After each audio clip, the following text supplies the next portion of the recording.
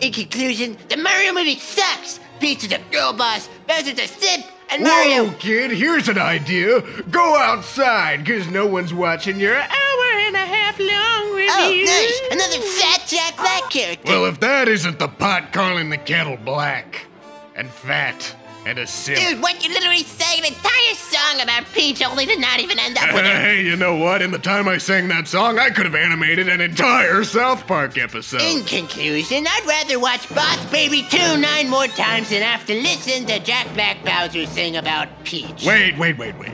Her name is Peach? Yes, what? You sang an entire song when you say your name like a million times. Oh, this is awkward. That song was not about her name. Then what? That's disgusting! It's over.